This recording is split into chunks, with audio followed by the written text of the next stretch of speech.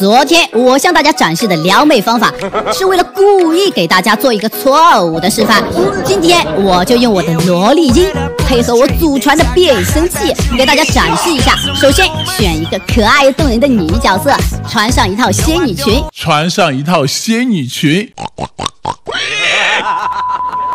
搞错了，再来。然后我们就可以光明正大的撩妹啦。姐姐，快过来，我这里有个3级头。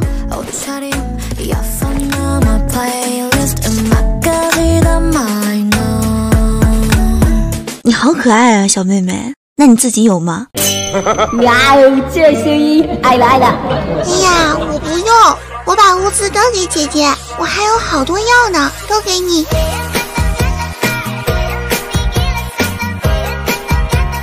哇，你太可爱了吧！你叫什么名字呀？姐姐可以叫我小程程。小程程，你这名字爱了爱了，一听就是个小公主。哎呀，有人！姐姐，我是不是太没用了？没事，小程程，我会替你报仇的，我要让他们给你陪葬。